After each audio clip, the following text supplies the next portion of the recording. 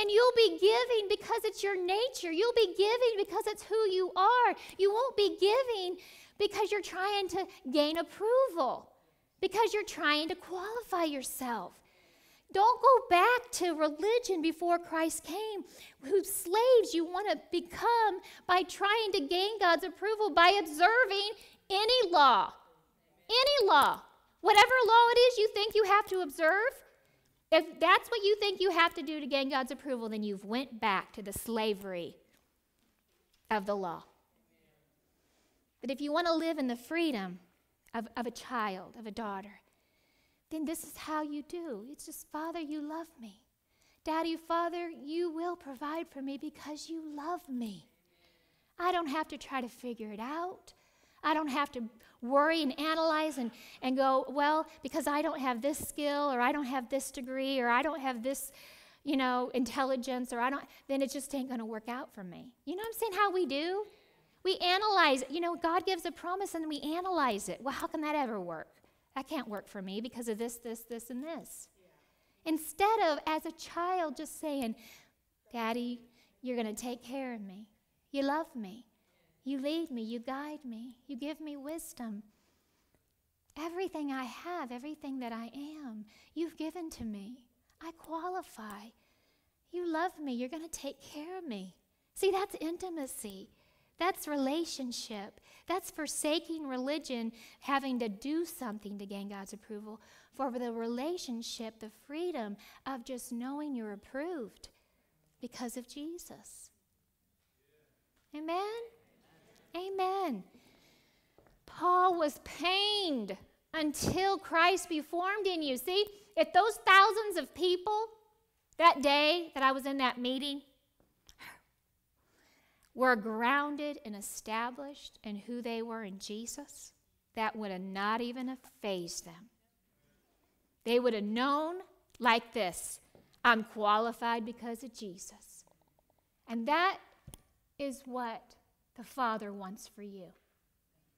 He wants, every time you hear anything that points you to something other than Jesus, for you to look to him and say, Daddy, you love me, and I'm qualified because you sent Jesus to qualify me. Thank you for showing me that. That's what freedom is called. That's what freedom looks like.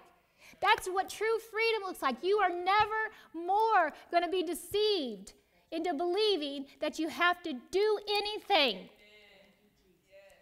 to be qualified. Is that true? Amen.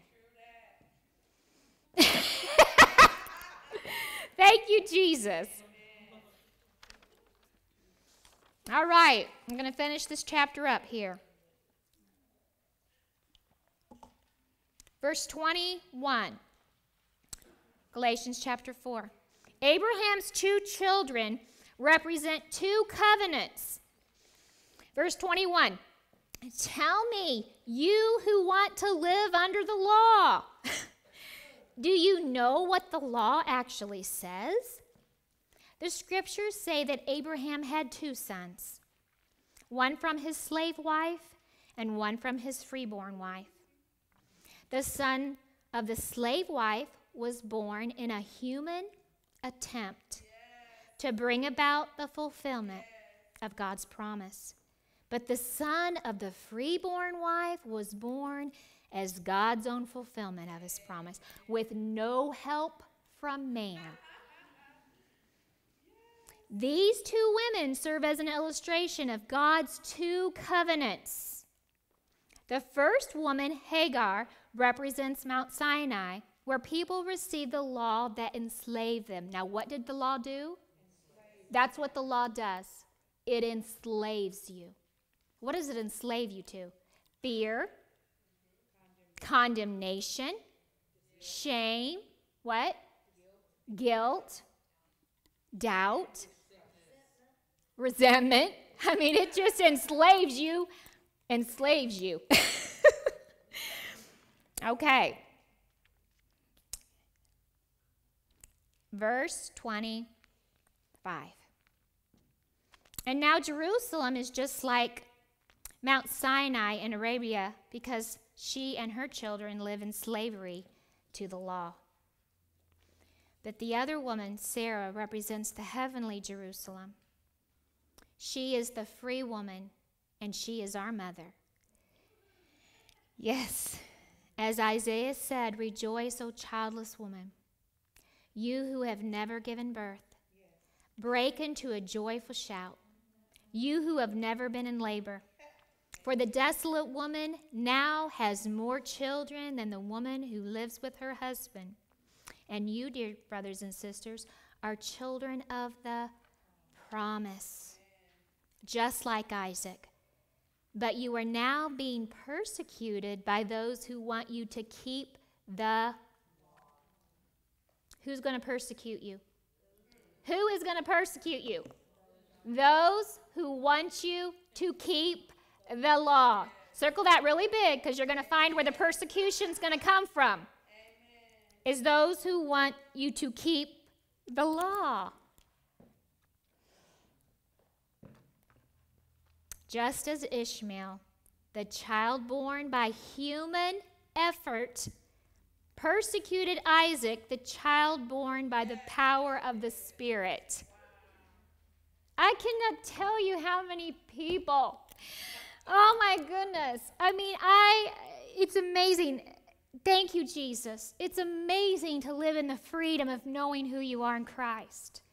It's amazing to live in the freedom of not worrying or caring what other people think of you, because you have the approval and acceptance of the Father. It's amazing to live in the freedom that you know that you don't have to do anything more to qualify.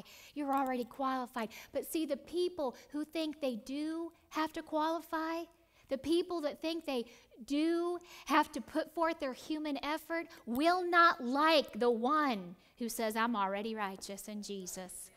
I'm already blessed in Jesus. I'm already favored in Jesus. I'm already qualified in Jesus. They will not like that. Because if you're not under the law, then you're out from under their control. And that is the truth. The law is all about controlling people. It's all about controlling people's behavior. That's what religion does.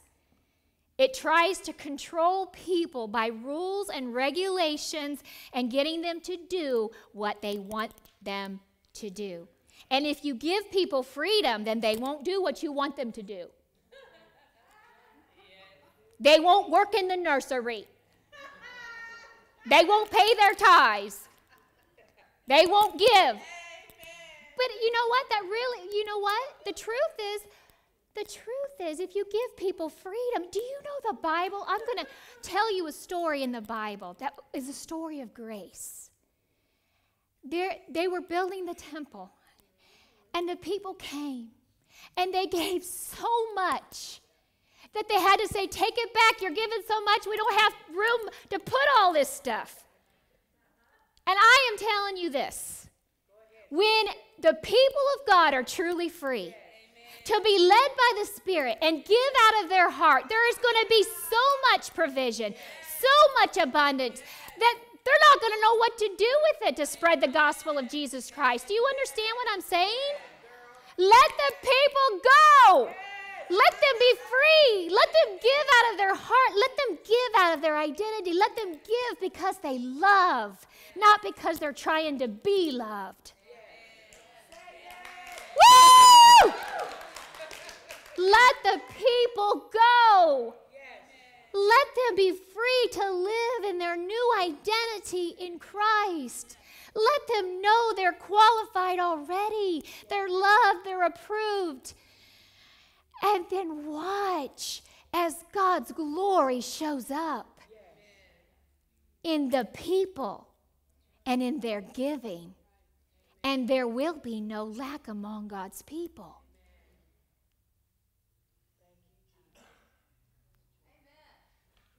I'm telling you, there's coming a day. There's coming a day. You know what? It's just a trickling. We've seen it start happening. The Spirit of God is rising up, teaching the true gospel of Jesus Christ. The Bible says righteousness is going to rise among all nations through the self-fulfilling power of God's word. And the glory of the church is going to rise. And she's going to be without sickness, without lack, without fear. She's going to walk in confidence and security because she knows she is loved by the King of Kings and the Lord of Lords. We're going to walk in victory, church, because we're the bride of Christ. We're the bride of the King of Kings. We're the child of the King of Kings. We are not to live subservient slavery lives. That's not our destiny. Our destiny is to live in the kingdom of God, where the glory of God manifests everywhere we go. His abundance, His provision, His healing, His security, His peace, His joy. That's our inheritance. And the Bible says that the slave son will not share the inheritance of the free son. I'm going to read it. It's the last verse of chapter 4. Listen to this. Woo! Verse 30, but what do the scriptures say about that? Get rid of the slave and her son. For the son of the slave woman will not share the inheritance with the free woman's son. So, dear brothers and sisters, we are not children of the slave woman. We are children of the free woman. We are children of the free woman. See, he's begging, he's pleading with him not to live like slaves. He's pleading with them not to try to earn by their human effort and their good works. He's pleading with them to live as an heir, to live as you're loved, to live as though you have everything you need in Jesus. To live as a free child of God. Because the slave will not share in the inheritance of the free. You can be in freedom because Jesus purchased your freedom, and living like a slave and not experiencing the inheritance that belongs to you.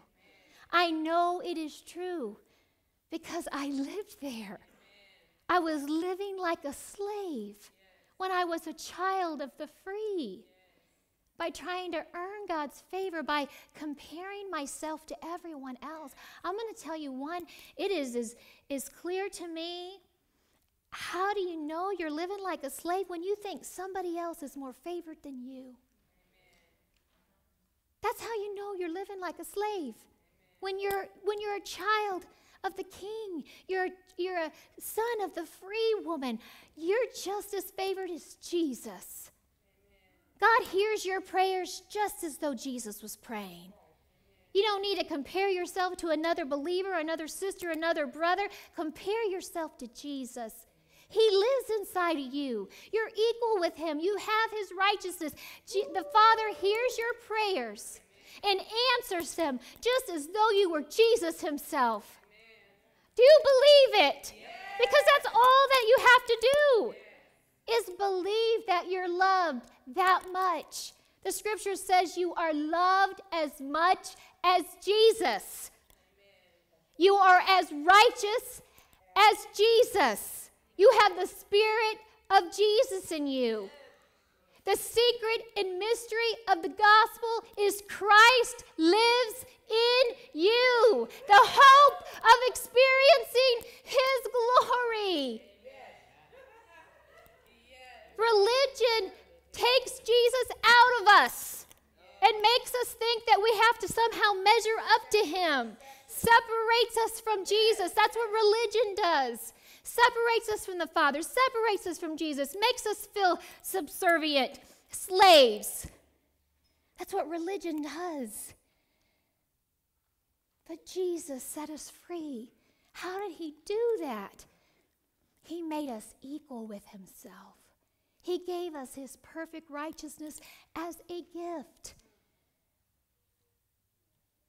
We are as favored as Jesus. We are as qualified as Jesus. We have God's power working in our lives just as though Jesus did when He walked upon the earth. Jesus came to show us the kind of life we can live with the Father. He walked upon this earth, and he showed us the kind of life. He said, come to me, and I will show you how to take a real rest. And that rest is knowing that you're loved by the Father, you're approved by the Father, you're qualified by the Father, not based on anything that you've done, right or wrong, but based on the sacrifice that Jesus made to give everything to you, to make you an heir of everything. So whatever it is you're facing, whatever it is your circumstances scream at you, just remember what the Father says. What does the Father say? Jesus faced difficult circumstances, did he not? Did he not? He faced persecution. He faced storms. He faced people wanting to kill him. I mean, he had some major trials when he walked upon this earth. But he reigned as a king. Because you know why? He knew who he was. He knew what his Father said. And he believed him. He believed that he was loved. And that whatever the Father promised, he would do.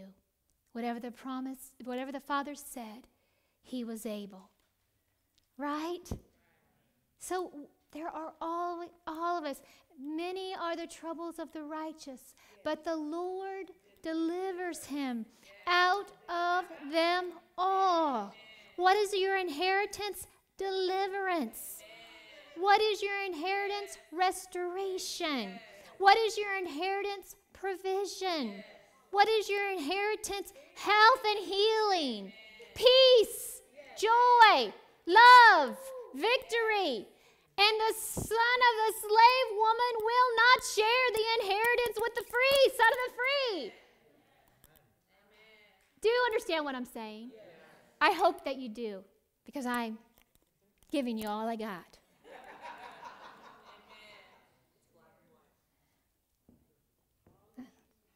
Thank you, Jesus. Thank you, Jesus. The inheritance. Do you want to just have it in the bank somewhere? Or do you want to actually experience it? Okay. Do we know that the only thing that we have to do to experience that is to rely upon Jesus? In every situation, no matter what it is, have to do with your children, finances, healing, relationships, whatever it is, just turn to Jesus. Remember what he did for you. Remember what he says about you. Remember who you are in him. Remember who the Father is. Just live and breathe and walk in Jesus, in his strength. And when it seems hard, then Jesus, help me. You said you would be my strength. You said you would be my Redeemer. You said you are my help in time of trouble. I'm going to end with this story about my puppy dog. I don't know why this is coming up. It's going to help somebody. But about a month ago, I was sitting in the chair with my little puppy dog, Hershey. And he was sitting right there, and I had gotten up really fast to do something, and I flipped him while he flipped when I got up. Well, when he came back, when he found himself, he started to yelp. And he was yelping, and I was like, oh my goodness, I've hurt you, Hershey. What did I do to you? Well, I look at him, and one of his paws is, his paws are supposed to be like this. His paw was like that. And I'm like, oh my goodness, what did I do to you? And so I'm just like, oh my goodness. And this is the sad part. My first thought was, I got to get you to the vet. I got to get you to the vet. You're hurt. Your leg's broken or something. Well, I'm in my pajamas. My daughter has a friend spending the night. my dog is whining, yelping in pain, okay? And I'm thinking, what am I going to do? Oh my goodness, I've hurt you. So I call my daughter. I said, where are you? You got to take Hershey to the vet. He's hurt. I don't know what's wrong with him. She says, Mom, I'm babysitting. I can't take Hershey to the vet. So I hang up the phone, and I'm thinking,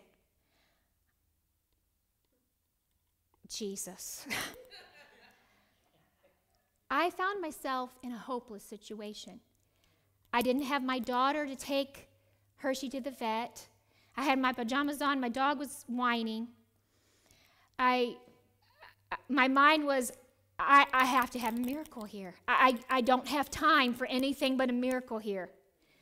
I put my little Hershey on the ground, and I put my hands on his belly, and I started to cry out to Jesus.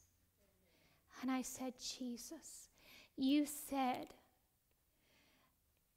that the righteous cry out, and you hear them, and you deliver them from all their troubles. And I'm in trouble right now, Jesus.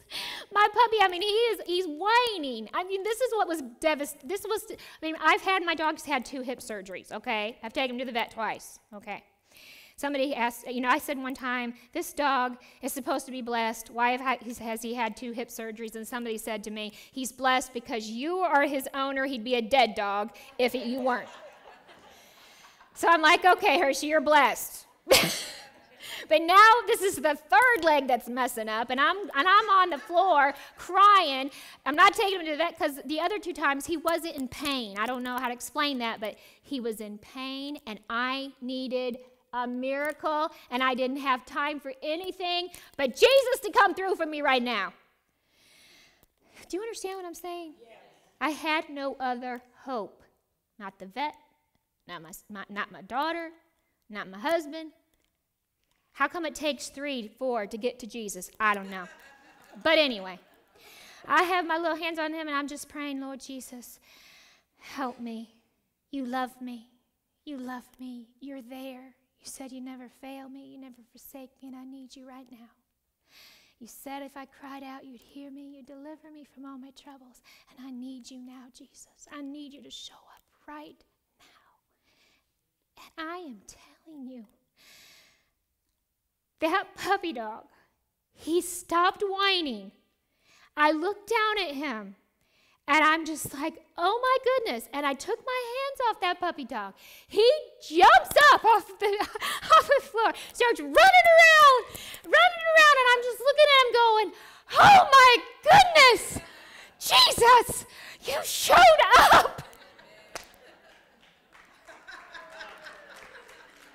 And I was just like, all day long, I was like, a miracle. I am telling you, a miracle happened. And I went back and I talked to the Lord about that later. I was just like, Father, you work in many ways, and he meets us where we're at. You know what I'm saying? He loves us. And wherever we're at, he's going to meet us. And health and healing is the goal, however that comes. Whether it comes with a miracle or whether it comes through a process. That's the goal, right? That's the promise, is health and healing. And so I was asking the Lord, you could have did a miracle with his 2 hips. What happened here, And the Lord just showed me so clearly. He said, Connie, your only hope was me. Yes. Your only hope was me. I'm like, that was right, Jesus.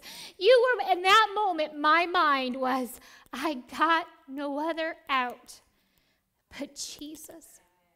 And I remember it took me way back when I first started this journey, and I thought, I have no other hope but Jesus.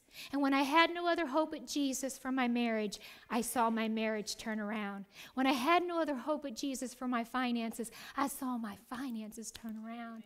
When I had no other hope for my poor self-image and my insecurity and my fear, when my only hope became Jesus, I became confident and secure in him. When your only hope is Jesus, you're living like a free woman. Isn't that good? Because your hope is in Jesus, and you're going to see his glory manifest in your life. Amen. Father God, we love you. We praise you. We thank you. You are so good. You are so good to us. You love us so much. And all that you want from us is for us to believe and trust and rely upon Jesus. And you even give us the grace to do that. Oh, Jesus, we thank you for making it so easy for us. We thank you for delivering us from the bondage of religion and making us free as children of God, heirs of the promise, heirs of your glory. Thank you for your empowerment to walk and live and breathe as free children of God. In Jesus' name, amen. Awake to righteousness. You are qualified, innocent, forgiven, accepted, approved, and loved. Join Connie Witter as the journey through the book of Romans continues in Awake to Righteousness Volume 2 and be empowered by grace to live a righteous life. Available now. Awake to Righteousness Volumes 1 and 2. Also available as a group Bible study package. Call 918-994-6500 or visit conniewitter.com to order or download your copy today. Because of Jesus Ministries introduces our first children's storybook, Are You a Chickenhead? By Connie Witter. This fun little book asks the big life question, what's true about you? Mommy, that girl called me a chickenhead. Is that true, Victoria? Are you a chickenhead? What does Jesus say about you? For many years, I have shared this true story to encourage others to believe what Jesus says about them. I pray this book will inspire parents, grandparents, and children alike to confidently respond. I believe what Jesus says about me. Order this delightful book today.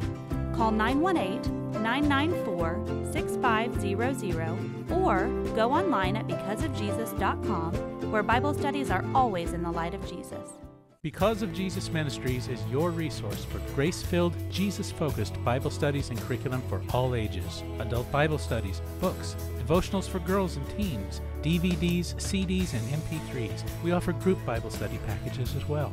Connect with us and check out our many free resources online at conniewitter.com, where Bible studies are always in the light of Jesus.